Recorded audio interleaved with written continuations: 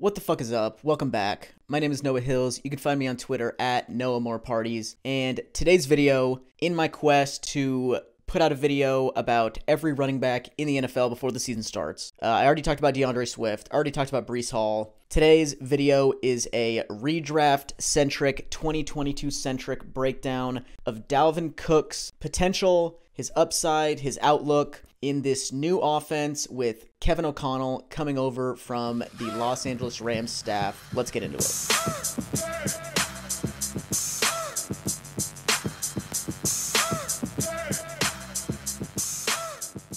In the last 4 years, on a points per game basis in full PPR, Dalvin Cook has finished 9th in 2021, 2nd in 2020, 2nd in 2019, and 18th in 2018. And he's hovered right around, 18, 22, 19 carries a game for those seasons. In 2018 and 2019, he's like 4.5 targets per game. The last 2 years, he's been at 3.9 and 3.8. Those have kind of been, the workload that he had. But last year, dipping down to RB9 after, a couple of RB2 finishes. And really that came from he was really good on a per-touch basis as a runner, still really effective there. He caught a lower percentage of his passes than he typically has. He sits at right around like 80% catch rate for his career. Last year, he caught just under 70% of his passes, so that affected him a little bit. But the biggest thing that affected Dalvin Cook's fantasy finish last season was his touchdown rate, where in 2017, his touchdown rate was 2.7%, 2018, 1.5%,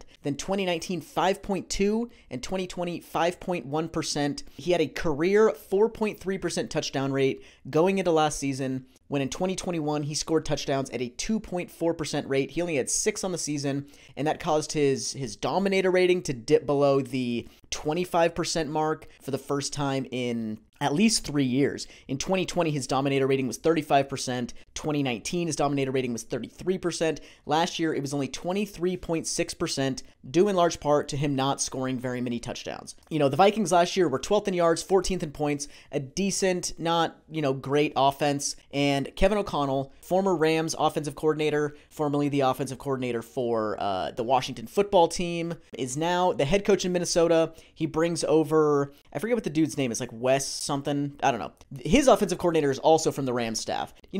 Last year they were 9th in yards, 8th in points, and so they had a more efficient offense. If we just took the Rams production from last season and slapped Dalvin Cook's, dominator rating based production in there, based on his dominator rating from last season, with the Rams offensive numbers, he would have finished as the RB9. Based on his 2020 dominator rating with Rams offense from last year, he would have finished as the RB2. And based on his dominator rating from 2019, based on the Rams offense from last season, Dalvin Cook would have finished as the RB3. And so we've got this Rams offense, this Rams system that's supposedly better, going to unlock all sorts of things in this Minnesota offense. At least for Dalvin Cook, the results would have been basically the same. He already finished as RB9, RB2, and RB2 in points per game the last 3 years. If he held the same share of the offense and, was just transplanted into the Rams system with that same share, he would have finished as the RB9, RB2, and RB3 in the last 3 years. So begs the question, why are people so hyped about this change in offense when it wouldn't really make that much difference in a hypothetical world? So why are we hyped? Number one, I think we are hyped because the Rams and now the Vikings are likely going to throw the ball more often than the Vikings have in the past. Early down pass rate in neutral game script situations. So not when the teams are trailing, not when they're way ahead, just on early downs when the playbook is wide open. What sorts of plays are these teams calling? The McVay offenses, the O'Connell offenses in the last 5 years. So that would be the Rams in 21, the Rams in 20, Washington in 2019 when O'Connell was the offensive coordinator there. And then previous to that, he was not coordinating any offenses. So we'll just dip back into the Sean McVay well for the Rams in 2018 and 2017. In those years, the early down pass rate rank for the McVay/O'Connell offenses was 5th, 10th, 31st when O'Connell was calling plays, and then 6th and 3rd going back to 2017. So consistently in the top 10, only not in the top 10 the 1 year when O'Connell was on his own in Washington. And then for Minnesota, the ranks in those categories are 18th, 27th, 29th, 11th, and 21st. And so pretty consistently, these McVay, O'Connell offensive systems are calling pass plays at a much higher rate than they typically have been in Minnesota. And so the theory is, with O'Connell bringing the McVay system over from the Rams into Minnesota, they'll call more pass plays on early downs when the playbook is wide open, which pass plays are more efficient than running plays. That equals more efficiency overall. That's a good thing. I think the second reason why we are more, kind of enthusiastic about Dalvin Cook going into 2022 is the use of 11 personnel in this McVay-O'Connell offense. And 11 personnel basically means 3 wide receivers on the field. It's 1 running back, 1 tight end, which equals 3 wide receivers on the field. And in the past 2 years, the Rams have used 3 wide sets at a 65% rate in 2020 and then at an 86% rate in 2021. And during the same time, the Vikings have used 3 wide receiver sets at a 29% rate in 2020 and at a 47% rate in 2021. So way more often is it being used in this McVay-O'Connell offense than it has been with multiple offensive coordinators in the last couple of years in Minnesota. And why do we care about 3 wide? Why do we care about offensive personnel? Because more wide receivers on the field means more defensive backs on the field. More defensive backs on the field means lower defenders in the box, like less linebackers, less defensive linemen, a higher amount of defensive backs on the field. Those guys are smaller. They're not lining up close to the line of scrimmage generally. So lower box counts, which equals higher yards per carry. A lot of research into defenders in the box pre-snap being a large determining factor in the outcome of any given running play. And so lower box counts equals more efficient running. And in the last 3 years, O'Connell offenses / like the Rams with McVay have had lower average box counts on their carries than the Vikings have in 3 of the last 4 years. So consistently easier box counts to run against. Dalvin Cook should be playing in more 3 wide sets this year and should therefore have more, an easier time running the ball against lighter defensive fronts. So that's, point number 2. Point number 3 is one that I've seen a lot of talk about in kind of fantasy football media, NFL media, just kind of Twitter in general the last few weeks, is that Dalvin Cook's receiving usage is going to get a big bump in this O'Connell system. And kind of 3 prongs there. Number 1, he's going to be used more. Number 2, he's going to be used more creatively. And number 3, he's going to be thrown more high-value targets than he has been in Minnesota throughout his career. This is a little bit more difficult to kind of parse through and determine whether or not it's true. Like, I think it's clear that he'll have an easier time running with lighter box counts. But the receiving usage aspect of this is a little bit more difficult, so I'm going to split it up into those 3 different categories: use more creatively, high-value targets, and see if we can kind of figure out what's true and what's not here. Will Dalvin Cook be used more? There's been a lot of talk about a more pass-heavy offense with this O'Connell system, a larger receiving role for Dalvin Cook. Justin Jefferson recently hopped on the Ringer NFL podcast. Justin Jefferson did a guest spot there and talked about how this is now a pass-first offense rather than a run-first offense like it has been in the past. He mentioned, Dalvin Cook being thrown the ball more rather than running the ball more. There's been a lot of talk here about Dalvin Cook, specifically getting more passing work, given that this is a more pass-heavy offense. And the question I simply ask myself is is that true? In the last 5 years, Minnesota running backs have been thrown to, the target share for Minnesota running backs was 17th in the league in 2021. It was 12th in the league in 2020, 9th in the league in 2019, 28th in the league in 2018, and 16th in the league in 2017. So that's back to the beginning of Cook's career, generally in the middle of the league there. So that's 16th, 9th, 11th, and 17th in 4 of those 5 years. There was the 1 year in 2018 when they were 28th, but generally right there in the middle of the league. During those same years, running backs in the Rams, O'Connell, McVay system have been throwing the ball far less often. In 2021, the Rams threw the ball to their running backs at the lowest rate in the league. In 2020, the Rams threw the ball to their running backs at the 31st rate in the league, so second lowest rate in the league. In 2019, Rams threw the ball to their running backs at the lowest rate in the league. And during the same season, O'Connell running backs in Washington were throwing the ball at the 12th highest rate in the league. So a little bit better there. And then if you go back to 2018 and 2017 with this McVay system with Todd Gurley, that was prime Todd Gurley in LA. In 2018, Rams running backs had the 22nd target share in the league. In 2017, they were 21st. So other than the 1 year in Washington,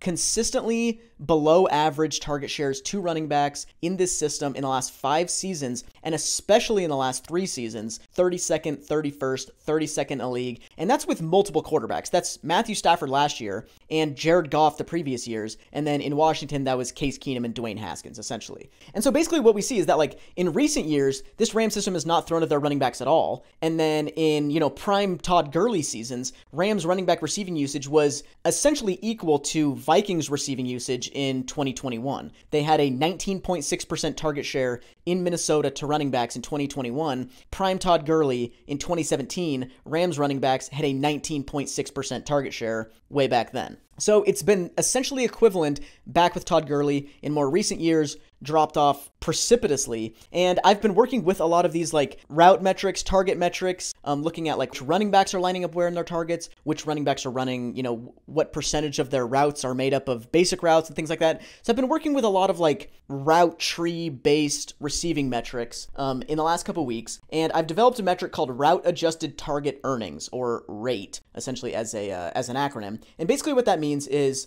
on any route type, like on a swing pass or an angle route or a wheel or a screen, league-wide, there's a certain rate at which running backs running those routes are targeted. I don't have the numbers right in front of me, but like screens are the most highly targeted route by route type for running backs, which, you know, intuitively makes sense. If you're calling a screen, that's like the number one option on the play. Running backs are generally thrown the ball when screens are called. On a swing pass, it's much less often because in that scenario, the running back is more like a check down option, or like an angle route, you know, relies on a lot of skill for the running back. Can he actually get open on an angle route? And then he's, you know, being thrown the ball. So each route has a different, you know, like expected target value really, as far as how often are running backs targeted on those routes. And using this statistic, route adjusted target earnings, we can see how often above or below league average, essentially above or below expectation, are running backs in these various offenses being targeted agnostic to the types of routes that they're running. And so, you know, if Todd Gurley is exclusively running screens, he's obviously going to be targeted at a very high rate, you know, like targets per route run. Whereas if Dalvin Cook is lining up at wide receiver and, you know, trying to beat corners on every play, he's being asked to do more advanced things, but he's going to be targeted on a per route basis a lot lower, even though agnostic to the routes that he's running, he might actually be targeted more frequently than Todd Gurley is, given the disparity in route types. I digress, but route adjusted target earnings tells us, you know, given the routes that they're running, how much more or less often than expected are these guys being targeted. And running backs in O'Connell offenses or Rams offenses in the last 5 years were targeted 6% more often than expected in 2017, 14% less often in 2018, 3% less often in 2019, again, 14% less often than 2020, and then 26% less often than expected given the routes that they're running in 2021. So consistently very low earned targets based on the routes they're running in Los Angeles in this O'Connell-McVay system. Whereas in Minnesota, just looking at Dalvin Cook, he's received more targets than expected given the routes he's running in the last 4 of 5 years. Last year was actually the only year of his career where he was below expectation there, but he was 56% above expectation in 2017, 2% above in 2018, 18% above in 2019, and 10% above in 2020. Last year, 9% less. So a pretty big step down last year, but generally he's been targeted at a higher rate than expected given the routes that he's running, contrasted with Rams running backs who've consistently been targeted on their routes far less often than expected. And so what does all that mean? It means Rams running backs are being targeted not very often at all, and it's not just because they're not being thrown the ball or they're running, you know, routes that we shouldn't expect targets on. Even given the routes that they're running, they're not being targeted very often. And so that's part of the reason why I am a little bit less, you know, enthusiastic about like Dalvin Cook being used a bunch, because running backs in these offenses, even going back to prime Todd Gurley, have not consistently been targeted at a high rate, even given the routes that they're running. So that's point number one about Dalvin Cook being used more. Let's look at, is he going to be used more creatively? And so what sorts of things indicate creative usage for a running back, as a receiver at least? I think number one would be like diversity of route tree. If you're just running swing passes and screens, or even if you're just a one-trick pony lining up, you know, in the slot, running things like that. You're specializing things, but you don't have a diverse route tree. I wouldn't say that that's creative. And so a diversity of routes that you're running would be an indication of creativity to me. Number two would be usage on non-basic routes. And so those things I just described, like screens, swing passes, you know, throws to the flat, check down based routes, really. If you're doing things other than that, even if it's not diverse usage, if it's non-basic usage, that could be an indicator of creativity to me. And then the third thing would be diversity of alignment. And so are you exclusively catching passes just lined up out of the I formation or next to the quarterback in the shotgun or whatever it is, or are you being asked to like line up out wide or move into the slot and things like that? Diversity of alignment would indicate creative usage to me. And as far as that point goes, I think that one is true. Dalvin Cook is likely to be used more creatively as far as like where he's lining up in the offensive formation more than he has in the past. So if we look at the percentage of snaps taken outside of the backfield on passing downs for Dalvin Cook in the last 5 years as a percentile. So he was in the 72nd percentile in 2017. So he was moved around quite a bit as a rookie. And then the last 4 years, 46th percentile, 13th, 23rd, and 48th. So consistently below average. That's with 5 different offensive coordinators, by the way. Consistently below average, regardless of offensive coordinator, since his rookie season, in how much he's being moved around the formation. By contrast, Rams/McVay/O'Connell running backs have been moved around the formation at an above average rate every season in the last 4 years. 90th percentile in 2018, 64th percentile in 2019, 83rd percentile, and then 75th percentile in 2021. I think it's much more likely that Dalvin Cook gets moved around more this year than he has in the past. The second point there was basic route usage. And I've defined basic routes as screen passes, throws to the flat, and check and release routes where a guy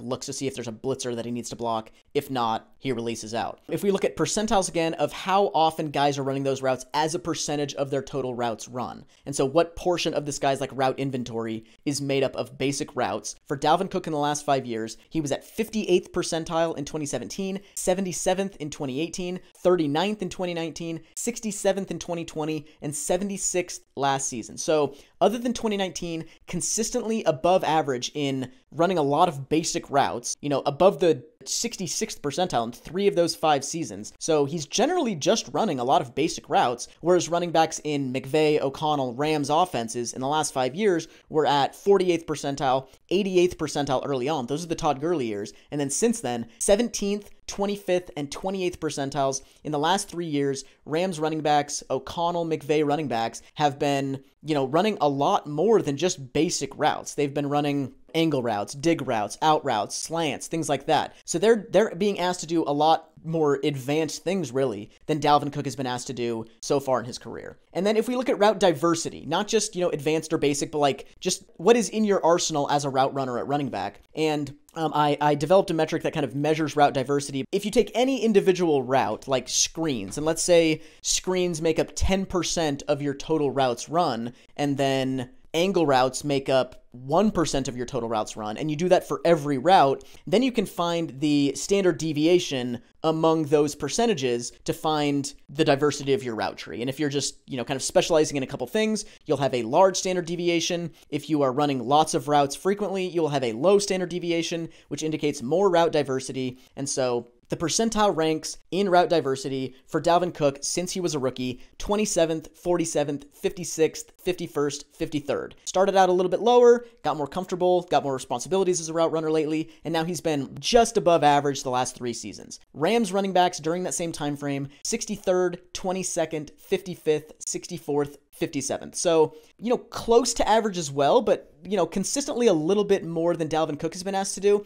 Pretty equivalent route diversity, less basic usage from LA running backs, O'Connell running backs. I think this is an indication, what a running back is asked to do as a pass catcher, as a route runner, is very system dependent, but talent often dictates usage as well. And I think that's indicated by some of the running backs in Minnesota with Dalvin Cook. Like in 2019, Dalvin Cook was lining up in spots that weren't just the backfield at a 13th percentile rate. So not very often at all. The same season, Amir Abdullah was lining up in places that weren't the backfield at a 43rd percentile rate. So not above average, but much more than Dalvin Cook was. That same season, Dalvin Cook was running 39th percentile basic routes. So low, but Amir Abdullah during that same season was running a 0th percentile amount of basic routes. So same running back, same team, being asked to do far more advanced things than Dalvin Cook was doing. Same season, Dalvin Cook had 55th percentile route diversity. Same season, Amir Abdullah had 98th percentile route diversity. And so, you could say, oh, it was just the system. Dalvin Cook wasn't, in a system that was conducive to doing creative things at running back. It's hard to say that when there was another running back on the team who was being asked to do very creative things. Same thing in 2017, going back to his time as a rookie, but just more evidence that this isn't just the system. Basic route percentage for Dalvin Cook in 2017, 58th percentile. So above average usage on basic routes. Same time frame, Jerick McKinnon, 36th percentile. So he's being asked to do a lot more advanced things than Dalvin Cook was in the same season. And then route diversity that same year, Dalvin Cook in the 27th percentile, Jerick McKinnon in the 70th percentile. So big gap in route diversity. That's 2 different seasons in Dalvin Cook's career where there's a clear example of another guy on the team being asked to do like a lot more diverse, a lot more advanced and creative things as a running back than Dalvin Cook was. So it's hard to say that it's just the system that Dalvin Cook has been stuck in. And, despite that, you could also say that, like, okay, he's been lightly used, but maybe he's been, like, very effective on these advanced routes. Like, maybe he can do it,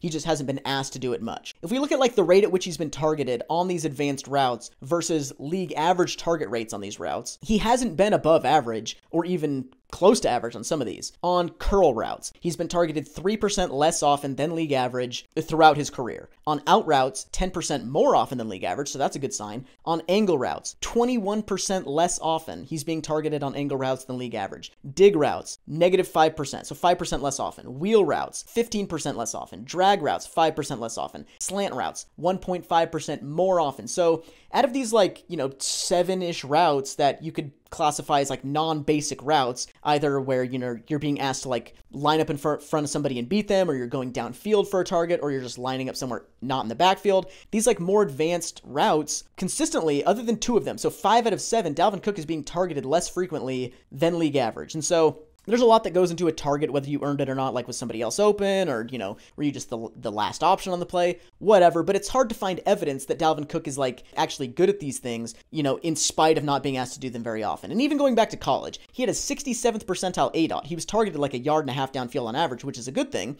So that's, kind of 1 point in his favor as like, can he do advanced things as a receiver? But he lined up in the backfield almost exclusively. He had 3rd percentile, alignment in the slot or out wide. So basically just exclusively being lined up in the backfield in college, although being targeted 1.5 yards downfield on average. So who knows there? The next part of this kind of receiving puzzle is that Dalvin Cook will supposedly be thrown more high-value targets going forward in 2022. And kind of how I've looked into what makes a target high value is on top of, kind of the expected target rate on a given route, like screens are very highly targeted routes. But then there's like a yards per reception, and then by extension, a yards per route run value to each of these routes. Like running each route has a certain expected value based on the yards you'd get if you caught the pass and the rate at which you'd even be targeted on the route. And so we can determine which routes are most high value given league-wide yards per route run numbers for each of those routes. In the last 5 years, if we just look at routes that have a higher yards per route run average than the collective routes, so things just kind of like above average, Dalvin Cook has been running those routes at a 70th percentile rate as a rookie, then 78th percentile, then 91st, then 50th, then 53rd. So much more often he was running high-value routes early on. Lately, just around average. And then with the Rams, 62nd percentile high-value routes in 2017, then 31st, 95th, 51st, 31st. Not a strong pattern there out of like Rams, McVay, O'Connell offenses. I'd give a slight edge to the way that Dalvin Cook was used, consistently above average and really far above average early in his career. If we just looked at screens are the easiest route. I don't know if they're the easiest route to run as a running back. I'm not a running back coach, but they're the most highly targeted route on a per route basis among running back routes, and they're just the number 1 most high value route. They have 4.86 yards per route run on screens versus 1.34 yards per route run on the collective, like all running back routes. So they're like 3 times more valuable, even more than that, almost 4 times more valuable than an average route. And so the rate at which Dalvin Cook has been used on screens in the last 5 years, 65th percentile, 74th, 92nd, 76th, 72nd. With the Rams, the last 5 years, Rams running backs haven't thrown the ball on screens 78th percentile, 34th, 77th, 69th, 28th. I'd give the edge to Minnesota usage there. Dalvin Cook has been used on screens more often than Rams running backs have during the same time frame. And so kind of what I'm forced to conclude here is that I think it's clear that Dalvin Cook is going to be lined up as a wide receiver more often. Beat reporters have said that. Justin Jefferson said that. Kevin O'Connell has mentioned it. It's just, and it's, we have a history of Rams running backs being lined up as wide receivers more often than Dalvin Cook has so far in his career. He's going to be lined up out wide and in the slot more often than he has so far in his career. But I also think he's unlikely to see a big increase in target share, given that A, Rams running backs have not been throwing the ball very often at all, they've not been throwing the ball very often, even when adjusted for the routes that they're running. And the last time we saw Rams running backs be thrown to at, the same rate that Dalvin Cook and Minnesota running backs have been thrown to was like 3 and 4 and 5 years ago when they had prime Todd Gurley on the team. And so I also think he's unlikely to be thrown higher value targets given the disparity in like screen usage and just high value target usage overall in Minnesota versus in LA the last couple of years. While Rams running backs have been used on basic routes less often than Minnesota running backs, the evidence is fairly inconclusive on Dalvin Cook's ability to win on advanced routes himself. Like maybe he can do it, maybe not. We haven't seen it yet, but I do think that more pass attempts, but fewer throws to running backs in general, all in all, this like feels like a wash. Like the Rams are going to be a higher volume offense, especially as a passing attack than the Vikings have been in the past. But with this change in kind of offensive system and how they treat running backs in the passing game, it feels like a wash. But then people say, okay, but what about Todd Gurley? He had 87 and 81 targets back in 2017 and 2018, which would be a big jump up for Dalvin Cook from his, 63 targets. And even though the Rams weren't throwing a lot to running backs even back then, Todd Gurley was, above 80 targets both of those seasons. My retort to that would be Todd Gurley had an 84% and an 89% snap share in those seasons. He was almost never coming off the field. Dalvin Cook misses 3 or 4 games every single season, and he's never been above a 72% snap share in his career. Let's say he's thrown to at the exact same rate on like a per play basis that Todd Gurley was in those seasons, while Dalvin Cook matches his career high in snap share. That would give him like 70 targets, 55 receptions based on his career catch rate in 14 games is basically what he plays every year. That would mean throwing to running backs more than this offense has in the last 3 years, and it would mean an 11.5% target share for Dalvin Cook based on, pass attempts for the 2021 Rams, for an example, which would be right in line with Cook's career averages. And so that's where I think we can kind of see this maxing out for him. That's kind of the high end of what I think we should expect is 70 targets, 55 receptions. Those would be slight bumps up from his career from Dalvin Cook's career high totals in 2019. I think that's the upside we're looking at here. 70-ish targets, 55 receptions. I think in general, though, this offense is going to be better. Like, I love Dalvin Cook in fantasy football in 2020. He's currently going as the RB6, but I think there are very legitimate arguments, and I might even put him ahead of, for him going ahead of guys like Austin Eckler, Derrick Henry, and Najee Harris. Tough to put him ahead of Christian McCaffrey or Jonathan Taylor, but those 3 guys I could easily see myself taking Dalvin Cook ahead of. I'm less certain about him, receiving this big jump in receiving usage than others are, but A, more play volume, and B, better pass run ratios could equal more targets for Dalvin Cook, even if his rate stats don't go up. And so, regardless of that, I think a return to elite fantasy production is very possible, giving a likely increase in offensive efficiency overall and a, better touchdown luck than Dalvin Cook had last year. We should see him return to career numbers in touchdown rate on a better offense with more pass attempts. I think it's wheels up for Dalvin Cook in fantasy football in 2022.